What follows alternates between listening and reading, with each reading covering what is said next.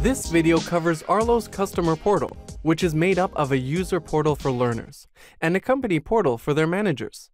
Let's explore the user portal first, which will empower your learners with self-service and save your team time.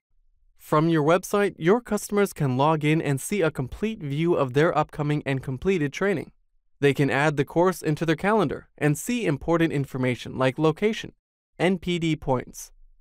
They can transfer and cancel their registrations themselves if something comes up. If they cancel, Arlo will send through a refund or credit note.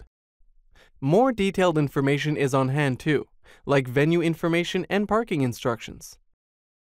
Any outstanding payments can be made online by credit card.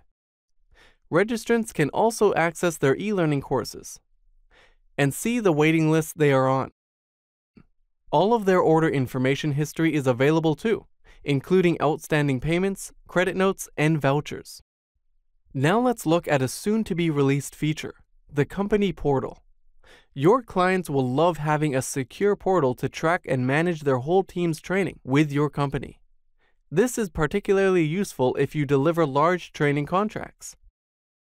They can see upcoming and past courses for their team and drill into each course to see logistical information and who in their team has registered. Managers can see overall team progress on e-learning courses, then monitor individual progress and results. If you are delivering training to multiple divisions or branches at a company, Arlo has this covered too.